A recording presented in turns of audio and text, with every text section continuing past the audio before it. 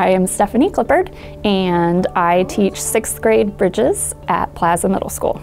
The best part about my job is that I get to work with all of the teams in the school, and I get to create a family with our students and then our parents and our teachers throughout the building. She's technically our gifted teacher, but you see her around the building, and I think that's the thing that makes her really special is while she works really hard to focus on her gifted kids and making sure that their needs are met and that they're challenged, she also works with all of our students. During my break time, so whichever block I'm off, I will go seek out some of my students that can use some additional support just in the regular classroom, and I'll kind of push into those classrooms and just make sure that they're on task and on target and focused with what they need to be doing.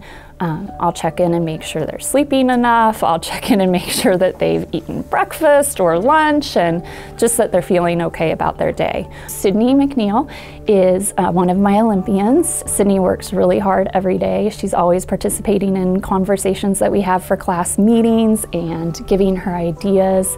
And she works with anybody really well. She makes you think hard. She constantly makes you ask more questions. It makes you think harder and challenges you to be able to get the best answer out of possible. At the beginning of the year, Sydney struggled a little bit with focusing and staying on task, which many of my learners have that struggle.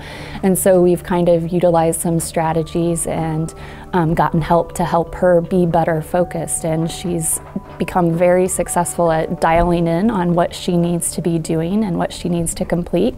She becomes much more open with asking questions and making sure, hey, is this exactly what I'm supposed to be doing, and am I where I need to be, and just checking in. Every day we sit down and we talk about what we're frustrated about or what we're excited for and kind of put it aside at the beginning of class so we can work hard the rest of the time. She's just awesome. She's nice and gets us thinking hard.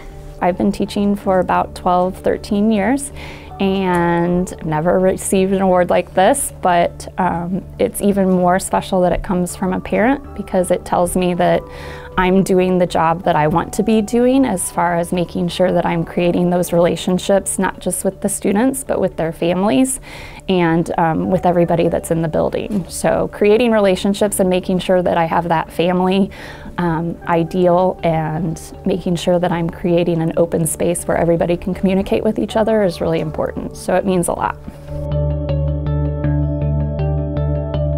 I am on a very special mission today, and some of you I've seen in some other ones because I've done this before, where I recognize our amazing staff members. And this time, we pick one elementary, one support staff, and one secondary teacher of the month.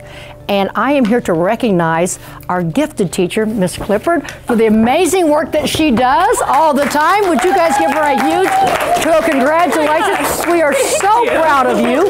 Thank you so much. She was nominated by one of our parents, and they talked about the wonderful job you do of making the students learners, but also understanding that even in the gifted classrooms, we're all gifted, but how do we use our different talents for all of us, and even when you're in our classroom. So thank you so much. And I think we have a star for our star, because we need to have, well, every star needs a star, that's required as we go forward. And we just thank you for everything you do to make all of our students a success and the leadership that you provide in your gifted classroom. So thank you, congratulations. One more time, guys, thank you so much.